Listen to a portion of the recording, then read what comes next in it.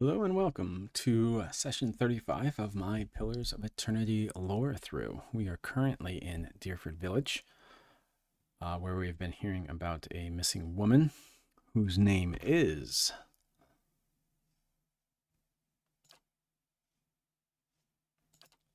Let's see. Nope, not there.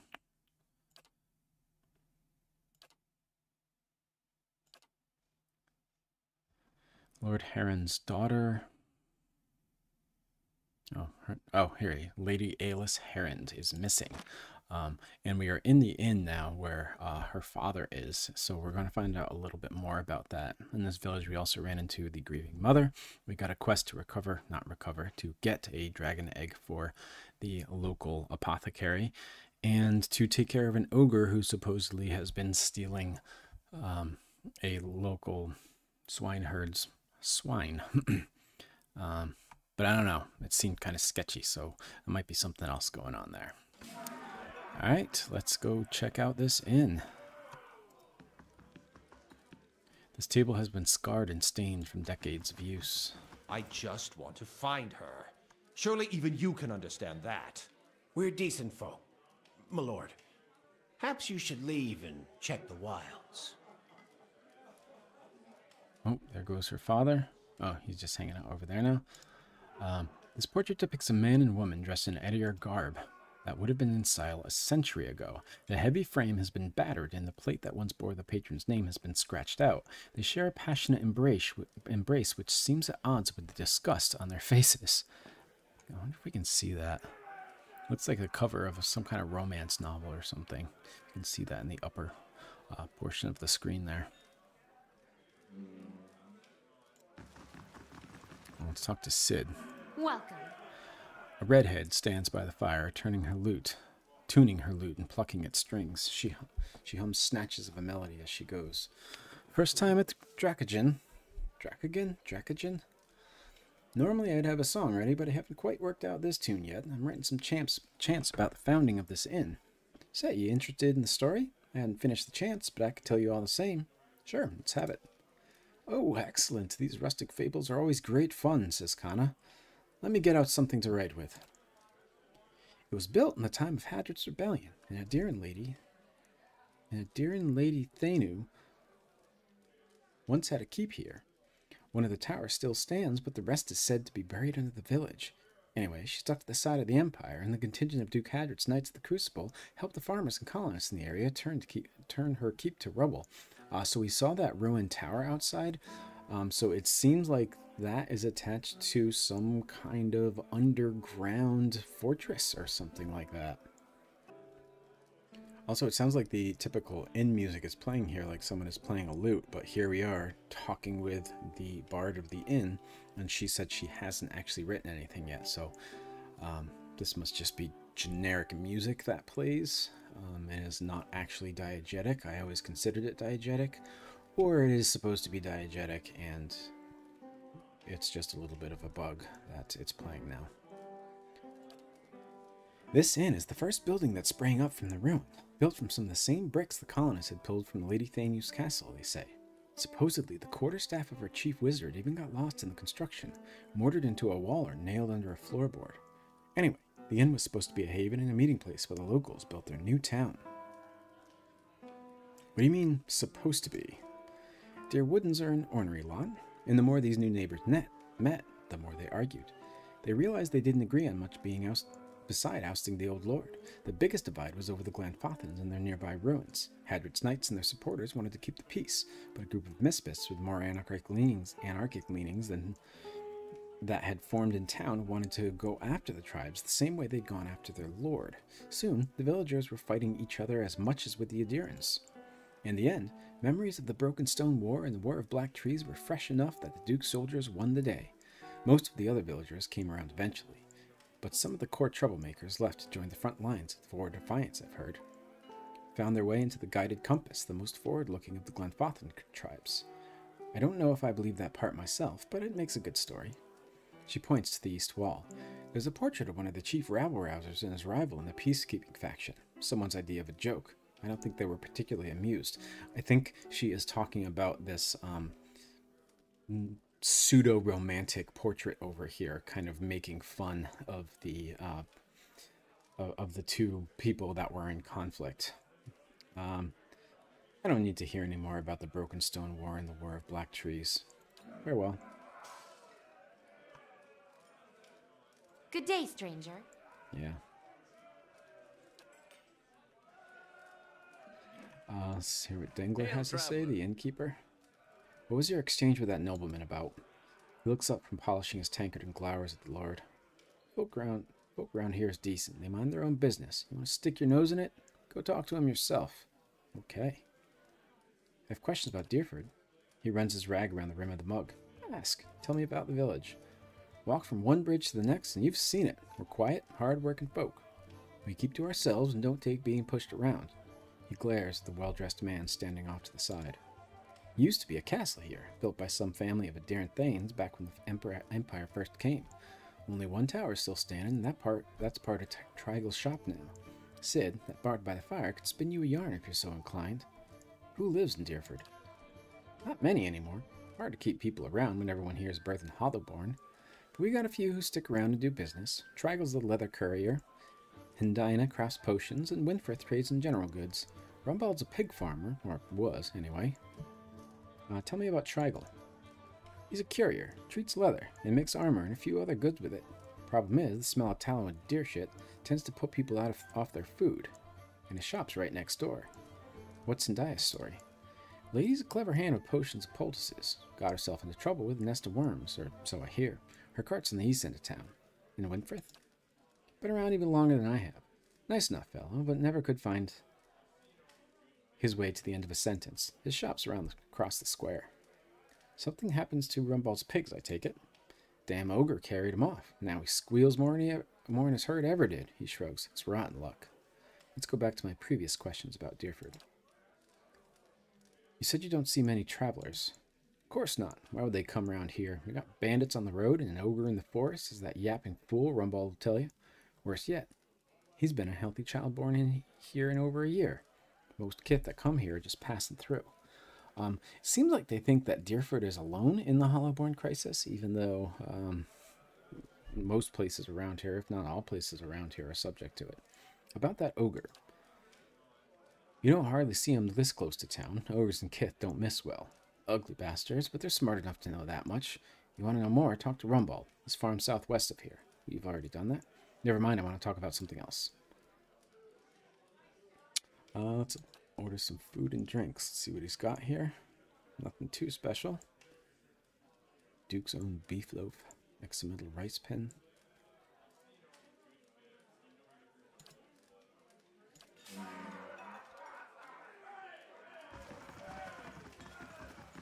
Pace. What are you doing in the kitchen? Dengler will get you sorted out with food and drink. Heavy, sweet perfumes emanate from the barrels. The stave joints are stained dark brown and dull purple. Some beer there. Alright, let's go talk to Lord Harond here.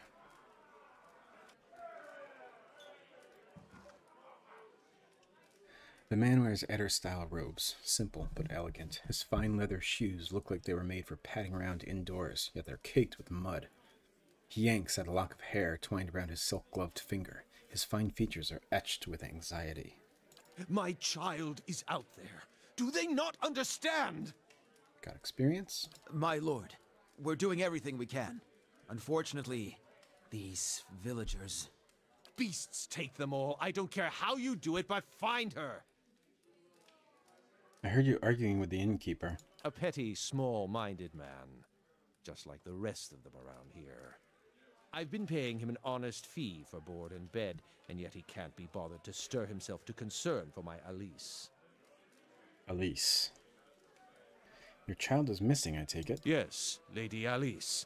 My daughter. He tugs at the fingertips of his gloves. I've asked around, but nobody in this mud hole has any concerns beyond their swine. They turn my men away like beggars and seem downright pleased to be of no use. But you're not one of my soldiers. And you look like you're used to getting your hands dirty, if you don't mind my saying so. His guard leans in. My lord, Harond raises a hand to silence the man. If you find her, he nibbles the thumb of one silk glove, tell her I won't be upset with her. She could come back, and all will be well. I just want to make sure my Aelys, my child, is safe. Nothing in the world is more important to me. I'd like to ask a few questions about your daughter. Aelys. Of course. Describe Lady Aelys. She's a striking young woman and bears more resemblance to her mother than to me. She has auburn hair and delicate, well-bred features. She must be, 28 or 29 now. Doesn't know the age of his daughter? Tell me about her disappearance.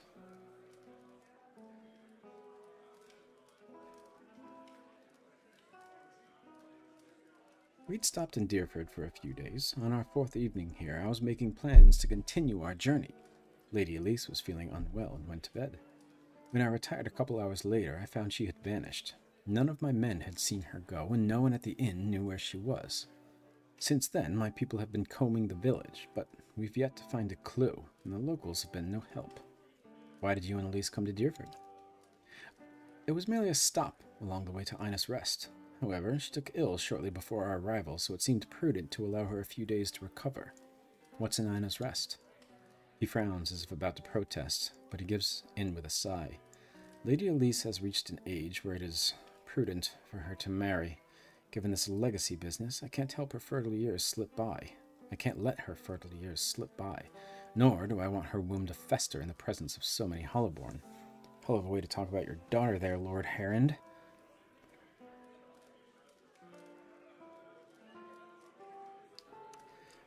There are better roads along the coast. Wouldn't it have been easier to follow them to Aelys Rest? If I thought that, I wouldn't be slogging through the forest, would I? He waves a hand. The main roads are clogged with people fleeing one way or another to try and escape Wydvin's legacy. It would be difficult for a caravan like mine to pass without incident. At the time, it seemed prudent to move quietly along the back roads. It seems there would be more potential suitors in New Hamar or New Yarma. You think I haven't considered that? Arranging a suitable match is difficult. The best prospects for my child lay in Aelys Rest. Where's the rest of your family? Surely they wouldn't want to miss your daughter's betrothal. Lady Harond is ill-suited for travel, I'm afraid. And unfortunately, Aelys has a few other close relatives. My sister and her husband, Aelys's aunt and uncle, of course, have been visiting Eder this past few months. He rubs his knuckles. And as for siblings, Aelys has none. My wife has only given birth to Hollowborn, since Aelys, that is. I see, but going back to your daughter, let's go back to my previous questions. Tell me about yourself. I'm Lord Nestor Harond of Defiance Bay. My family has been prominent there since Imperial times. Our primary estate is on the outskirts of Brackenbury, but we have holdings in New Hamar as well. Those went to my sister and her husband. Goodbye. So we got a new quest to search Dyrford for information about Aelys's disappearance.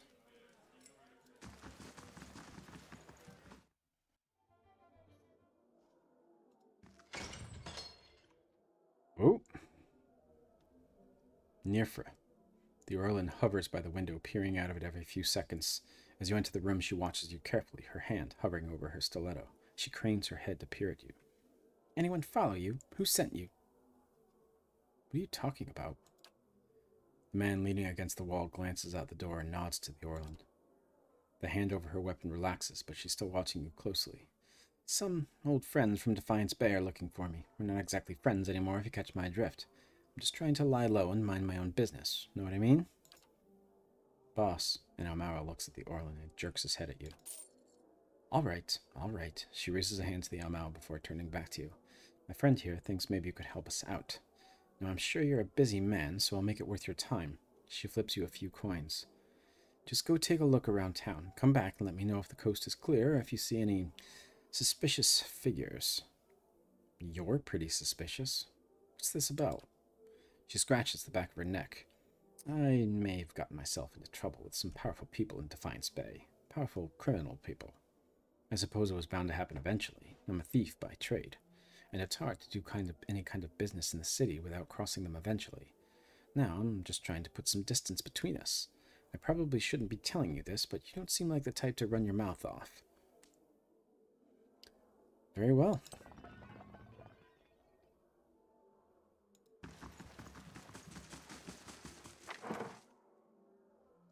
Admeth Hadret Part 1, Rise to Power. Yes, here we go.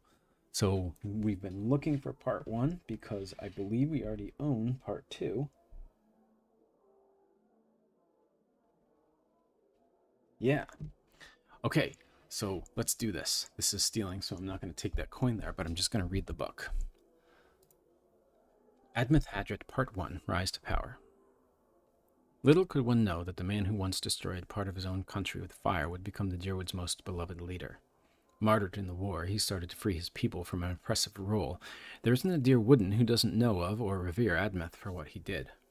Strangely, even though there are records of his father Adrang's childhood, and even though he was raised in nobility in the Dyrwood, while it was still Edir territory, information about Admeth's early years is nearly impossible to find. Admeth is not known for his childhood, though. He is known for saving the Dyrwood and uniting it with its sworn enemy, the Glanfathans. In 2652 AI, the Dyrwoodan troubles with their Fyrkening were at a boiling point. Several of the earls under Adrang's rule, provoked by the imperial court in Edir, resumed looting the ruins around Dyrwood that the Glanfathans held sacred. When the Glanfathans finally retaliated, it was overwhelmingly brutal and resulted in a slave uprising. Galvin Reged, whom Adrang had fought before, resumed control of the Glanfathan troops. Reged was also able to convince some Delemgan to join the fight. We've talked about some of these people before in the Dyrwood history. And I thought that there was one thing that I wanted to... Oh, yeah, this is talking about when the Fyrkening was secretly plundering the Ingwithan ruins against the laws that Adrang Hadret had set up. Adrang was, at this point, far too old to lead his forces into battle, so he sent his son Admeth in his place to contain the threat. Admeth, true to form as the son of Adrang and obviously having learned tactics from his father, made a dangerous but effective tactical decision. In order to prevent Reged's troops from using the woods as cover and keep them from advancing through the land, set fire to the forest as tributary of the Ijwar River, and positioned his troops to prevent any of the Glanfathan forces from retreating. This tactic proved to be effective. While some Glanfathans in Delemgan were able to escape, thousands died. In the skirmish that followed, Galvin Reged was captured and sent to be held in New Haemar. Admeth was able to do what his father spent decades trying to do. He stopped Galvin Reged. This was the War of the Black Trees that we have read about before. The conflict with the Glanfathans continued for several months, and Admeth repeated the scorched earth tactic several times to flush the opposing forces from key battlefields. He was able to bring the conflict to an end before the year ended. While it was a win for the Dyrwoodans, it was very costly as well. Because of his tactics, the conflict earned the name the War of the Black Trees. After Adrang's death in 2654, Admeth became the grave of the Dyrwood to the dismay of the imperial court and the other earls. Over the course of the next year, they defied his rule at every turn, rebuking his decrees and countermanding his directives. In 2655 AI, Admeth had had enough. Even though he lacked support from most of the earls, he was admired by both the Valiant dukes and the common folk. Backed by this support, he issued an ultimatum to the Fyrkening to anoint him Grave Palatine. The Fyrkening, unwilling to deal with a rebellion while trying to establish a new Vorless trade in Red Saris, agreed. Admeth then held authority and legal power over the earls, their holdings, and their titles. The Dyrwood was no longer a graveroom, but was instead a palatinate. This change reduced the Fyrkening's power over the region. With his new power, Admeth quickly brought the rebellious earls into line. But in exchange for the power, Admeth invested time and money into all of the Dyrwood's ports and trade posts, dramatically increasing shipping traffic. This helped the earls and brought in more money for the Fyrkening. Okay, so that was just part one of Admeth coming into power because of his tactics in the War of Black Trees. He wanted to be the Grave Palatine of the Dyrwood, and the Fyrkening let him do that simply because he didn't want there to be any kind of uprising. He was hoping that move would bring a little bit of peace, despite it meaning that he also would have lost power. The Fyrkening would have lost some power. So let's move on to part two. That one, I believe, is somewhere in my inventory.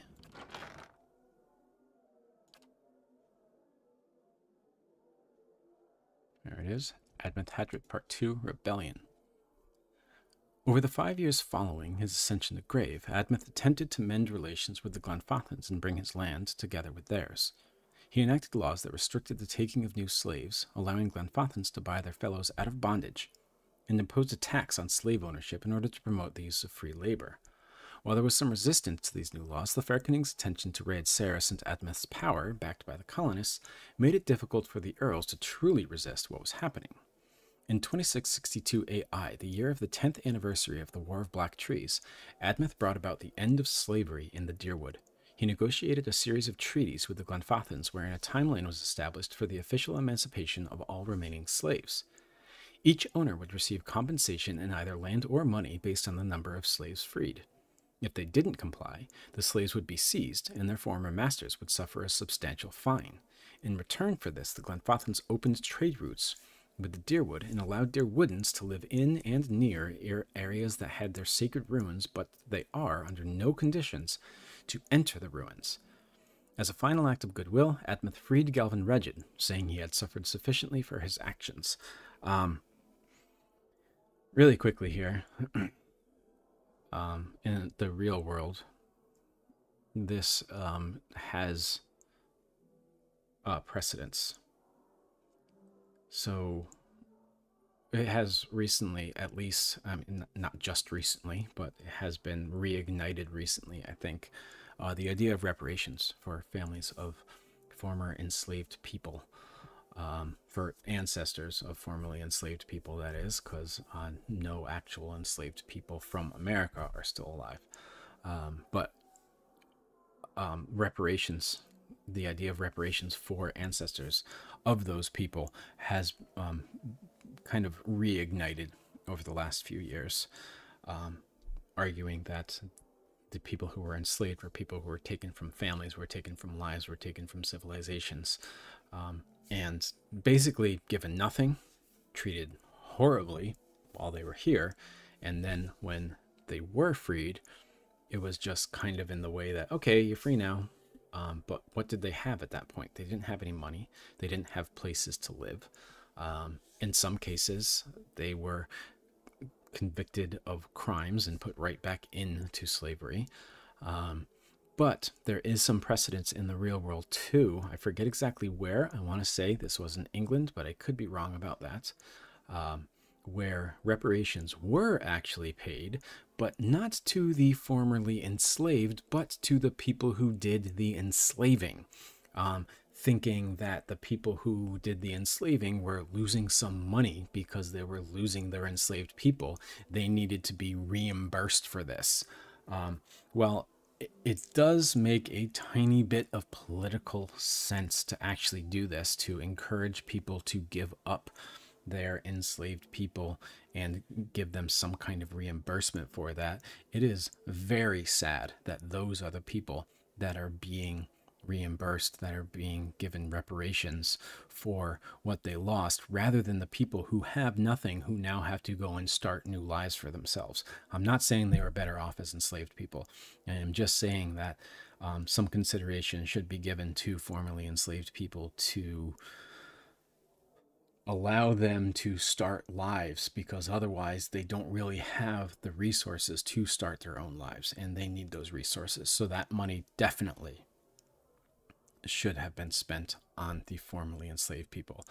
I understand that this probably would, in this world, and probably, and maybe where they did that in the real world, that this would have started a lot of conflicts and they might have been bloody. But I don't know. Just as thinking as compassion goes, and as what is right goes, I think that would have been the right way to go about it, rather than giving the people who were enslaving people reimbursement for losing those enslaved people. They would rather give something to the formerly enslaved people for the years, if not generations, of brutal work and treatment that they were put through. Okay, moving on with Admeth Hadret. He freed Galvin Regid and he outlawed slavery, and he outlawed the plundering of Ingwithan ruins, which obviously the Glenfathans were happy about these things.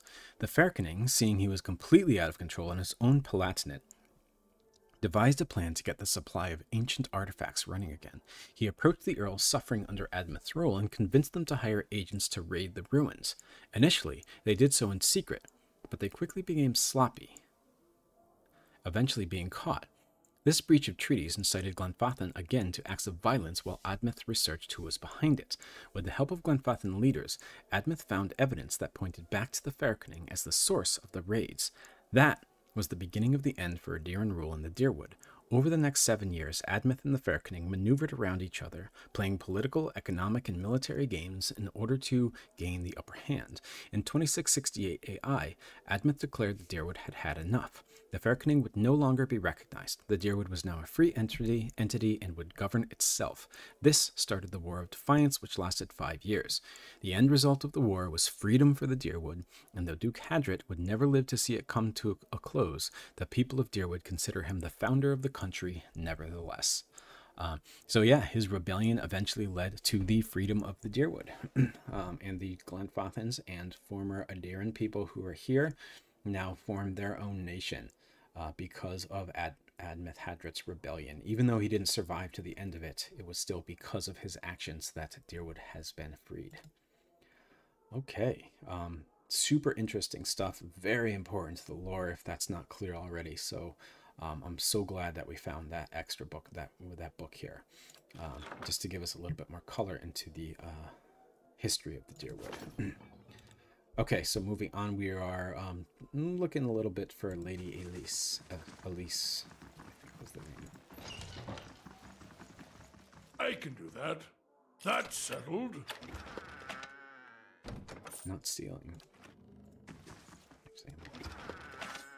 I can do that. That's settled.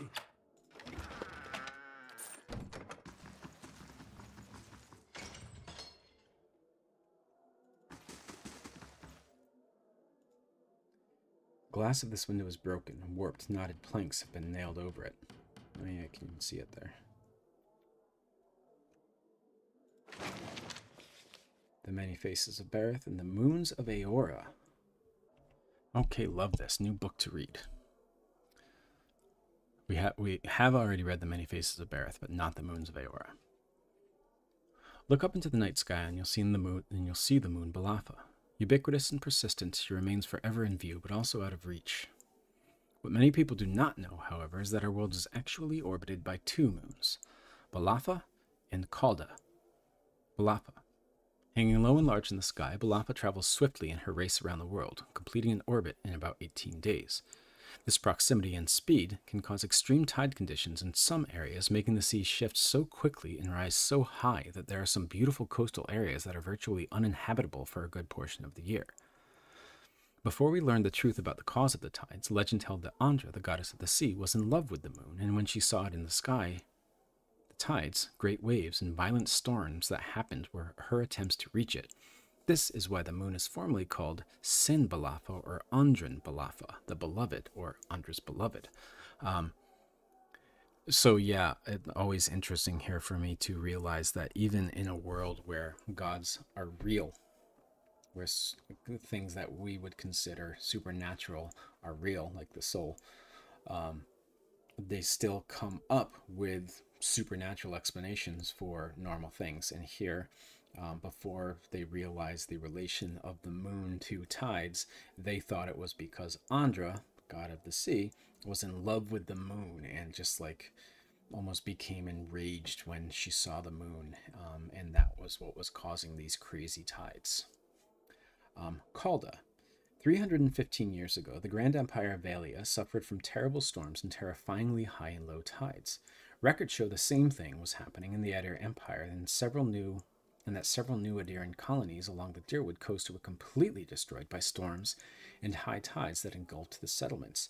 At that time, during an eclipse, Glenfathan astronomers spotted something small orbiting near the edge of Balafa.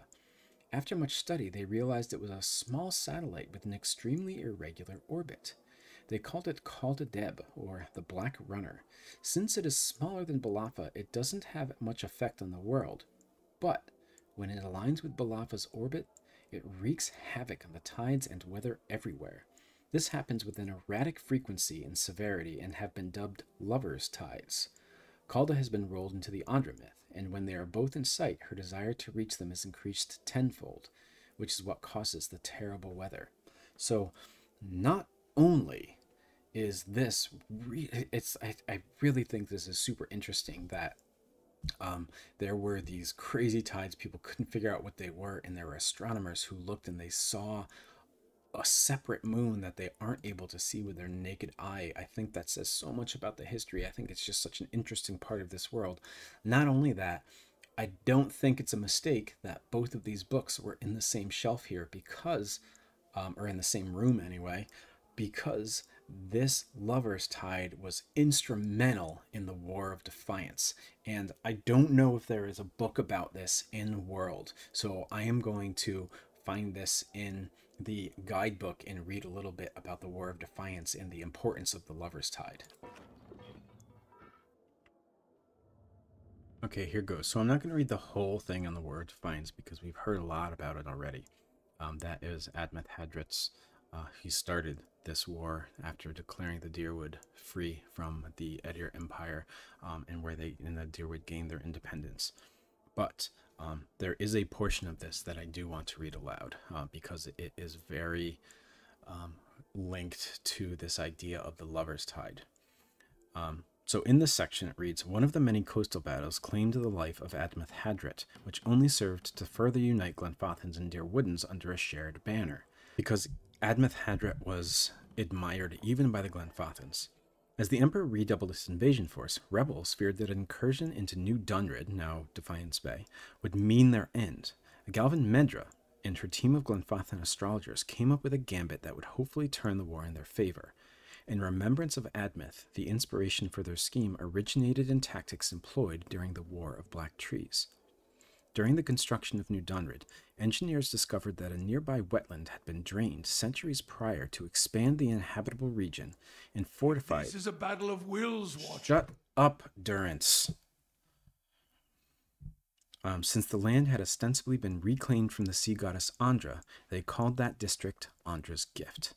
As the largest battle of the war breached the city's walls, rebels held their position inland and baited Adiran forces into storming the Gift. An imperial armada circling the bay lent their support with cannon fire.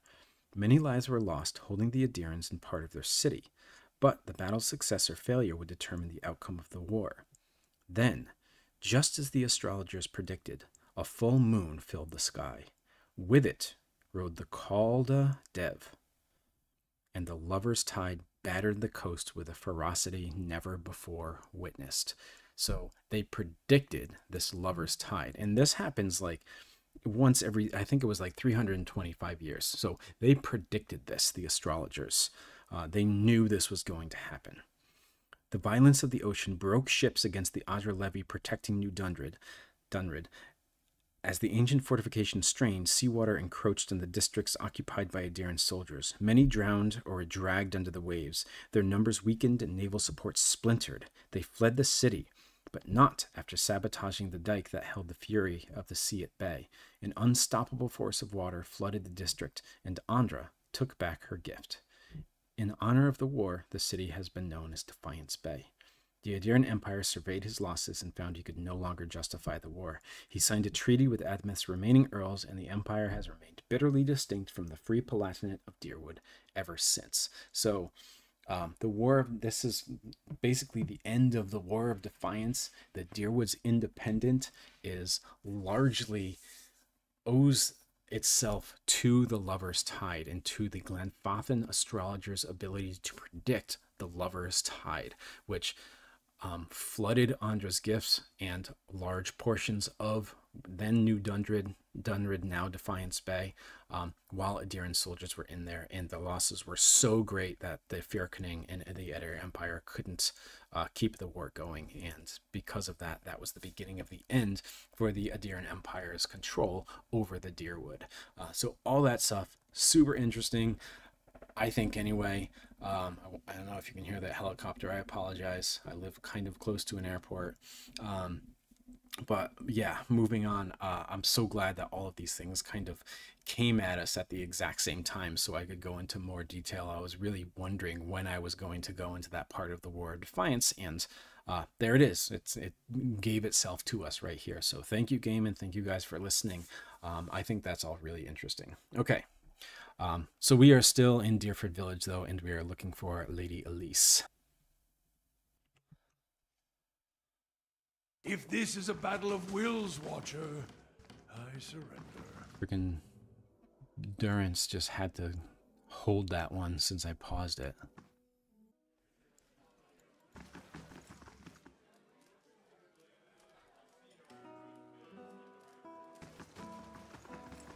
How do you do?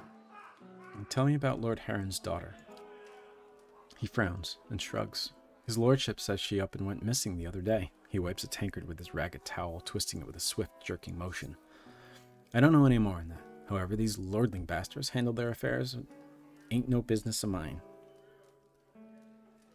Before I display my corn pouch, I am going to use my perception to tell him that he looks agitated. Something about this doesn't sit right with you, does it?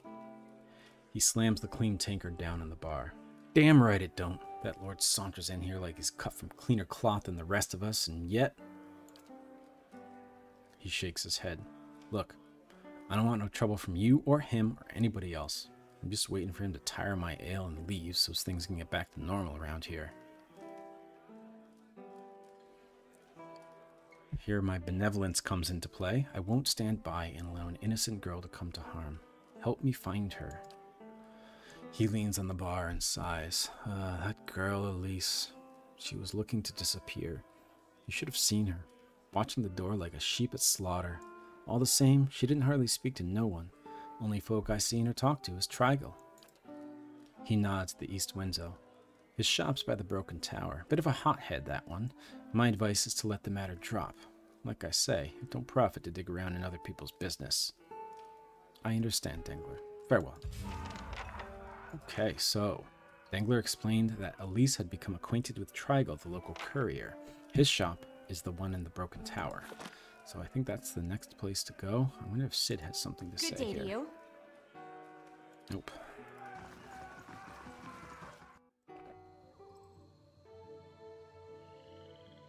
Some villagers here.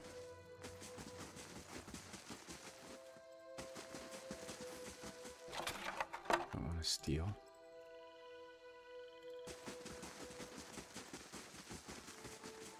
Have I been in here? I'm pretty sure I've been in here.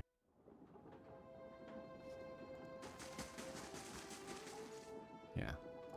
Yeah, okay. I wonder if the chapel priest has anything to say here.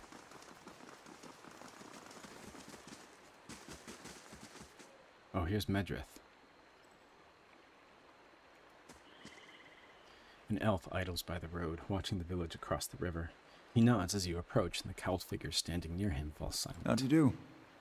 Greetings, friend. A slow smile forms as he eyes you. I've heard of you. Word has it you've been busy in Defiance Bay. He draws closer. I'm busy too, and eager to finish my business and get back to the city. What business is that? Haven't you heard? There's a murderer on the loose.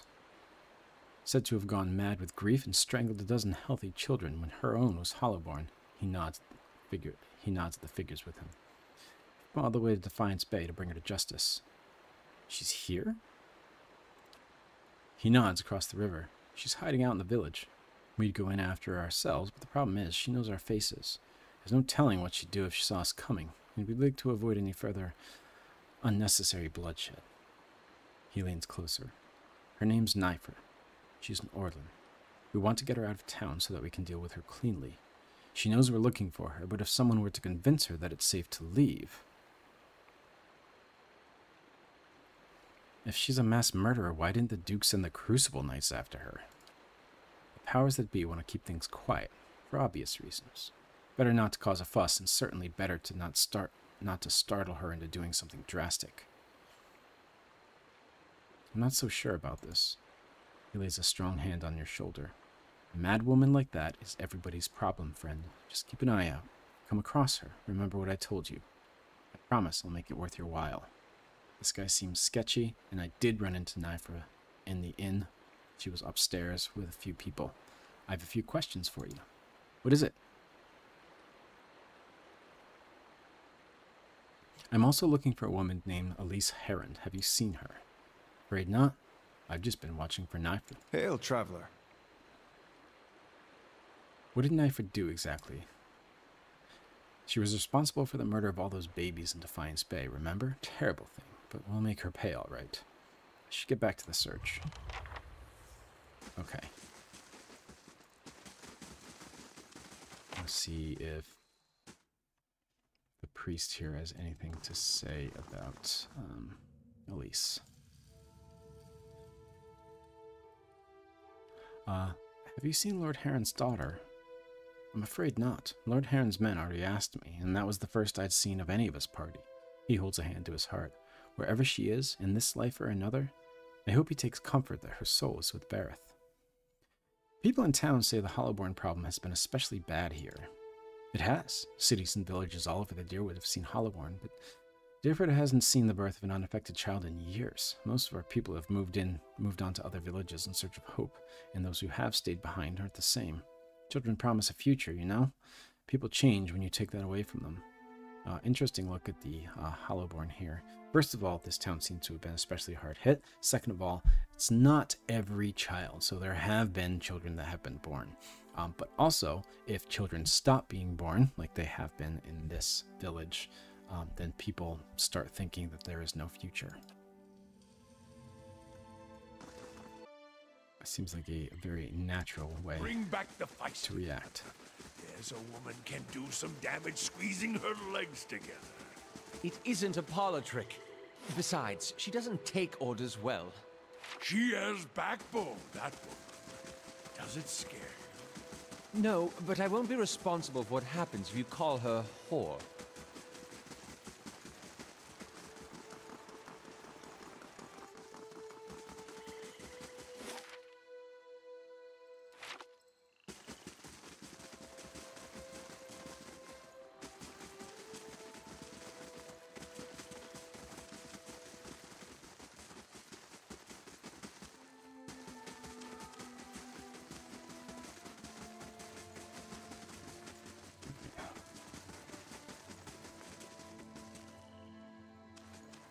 Well met, friend. I'm looking for a missing noblewoman. Oh, that lord's daughter? She was a new shade of green when I seen her the other morning, chatting with Trigal. She was just outside his shop. She points to the crumbling tower. You're talking about morning sickness. Was she pregnant? It's my survival skill that allows me to say that. She sighs. Aye, and worked into a state about it she was. That girl was so sick she didn't even notice Trigal's stink. I offered her some herbs to take care of the problem. Thought I might save her some trouble with the old man, but she wouldn't have it. What was wrong with her?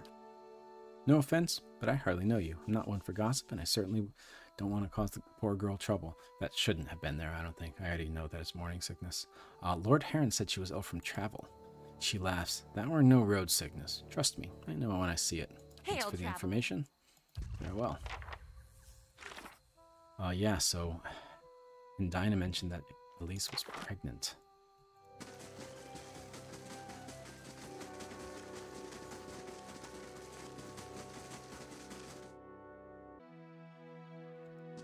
Welcome.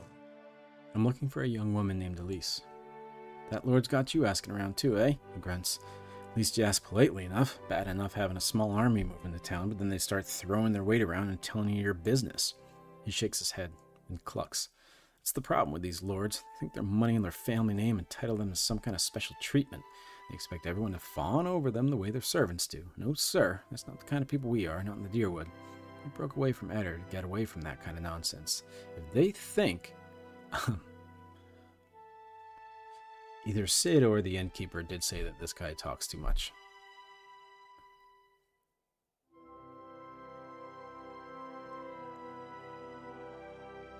I certainly understand why you feel that way, but at the moment, I'm just looking for his daughter. Of course, I was just getting to her. He clears his throat. I haven't seen her. Not since she went missing, anyway. She mostly kept to herself. He shrugs and wipes the buckler again. But you know how women are, always carrying on full of palaver once you get any two of them together. Perfectly harmless, mind you, I'm not criticizing. Just feels like they never run out of things to say. The girl seemed rather quiet, downright shy if I do say so, but even Hedina got her talking. Just goes to show you. Hedina. An alchemist. Runs a small stand near the... Okay, we know who she is. Okay, farewell. Okay, let's finally talk to Trining. Hope this isn't premature. We should find out more first. Oh. You know what, before we do this, let's go talk to Nifra, I think her name is.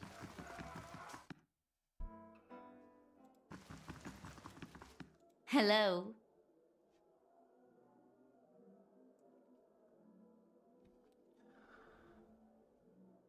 Someone told me you were responsible for heinous killings in Defiance Bay.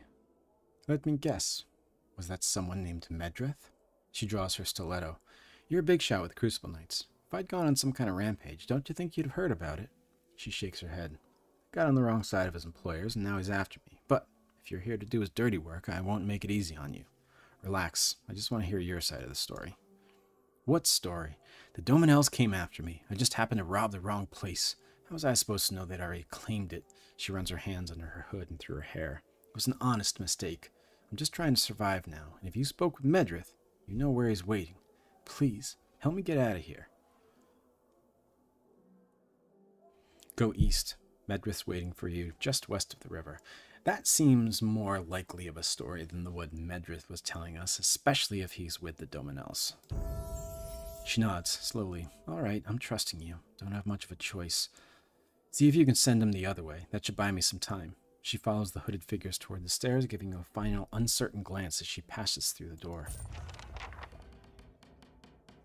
And now I need to also direct Medrith away from Nifra, but first, Adair and Bjarta just leveled up. So for Adair, I upped his athletics by 1, so now he has an athletics of 10, and I granted him weapon and shield style. Equipped shield's deflection bonuses are increased and grant an equal bonus to the character's reflex.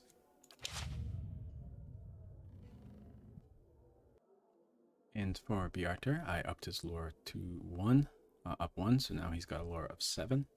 And I granted him Eye Strike, a level 1 cipher spell that I missed. Hopefully this is helpful. Shocks an enemy's visual receptors, dazing and blinding them, as well as blinding nearby targets. So that might be really useful. And I also granted him Psychic Backlash, which invokes a retaliatory strike, stunning an enemy whenever they target the cipher's will defense.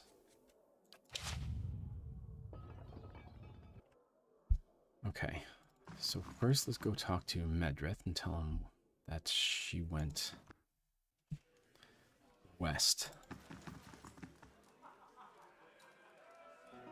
Actually, I'm going to talk to Lord Harond, see if he knows anything about her being pregnant. Yes. Have you news of Aelys? No, can't say anything to him.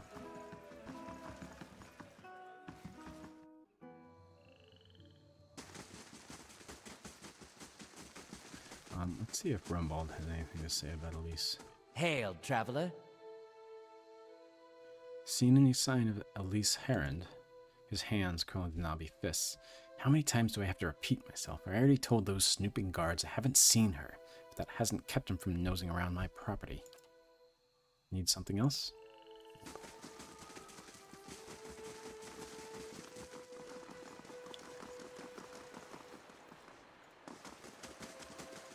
Hello.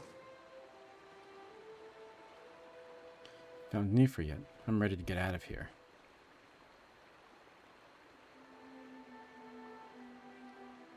I'm just going to say she snuck out the back at the end, in, and went north. He squints at you, pulling the grass into 2 flimsy threads. Did she now? And how would you know that? Well, I can't do this resolve 14, so I was just hoping you'd believe me. Medrith draws his blade. Don't worry, I'll catch up to her, right after I take care of you. Can't say I didn't want to kill these guys here. Let's cast Eye Strike right now.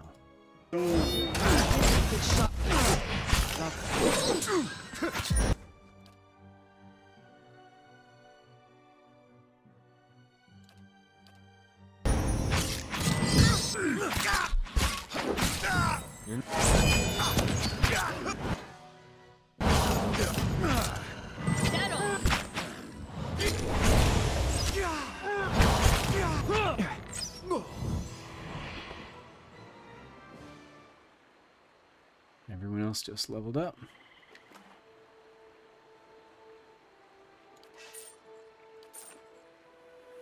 Thank you. Alright. Kana first.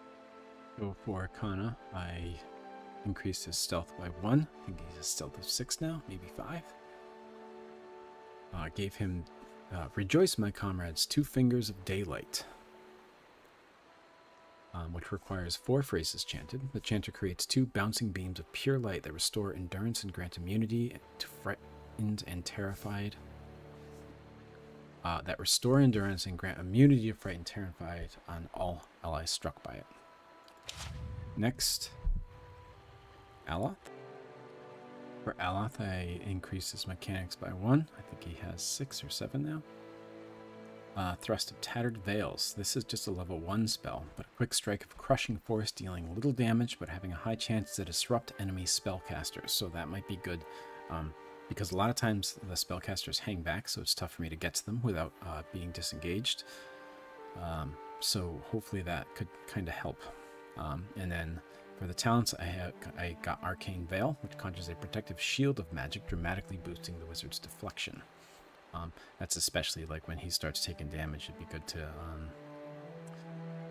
put that on so that hopefully I don't lose endurance as quickly.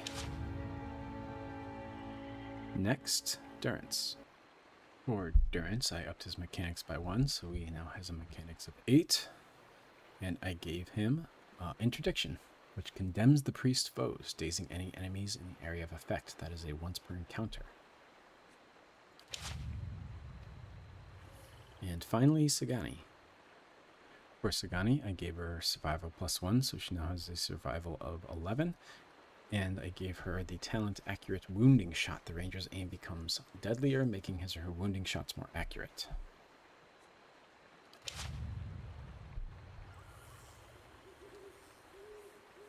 Okay, so Medred's dead. Is that quest done?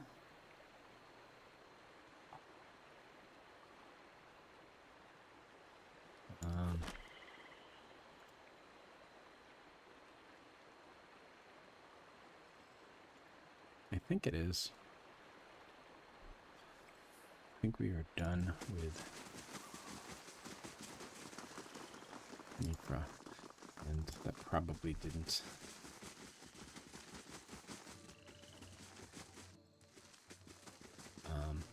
make the Dominels like us anymore. They already really don't like us.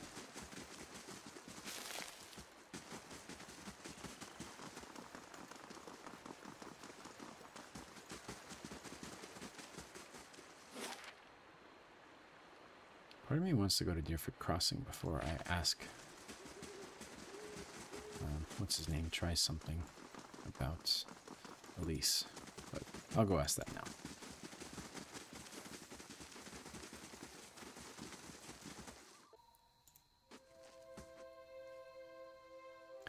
Trago wipes a splotch of dye from his elbow with a shirt tail.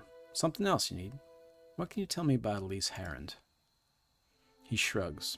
Only that her father's men have been banging down doors and stirring up trouble looking for her. I never met her myself.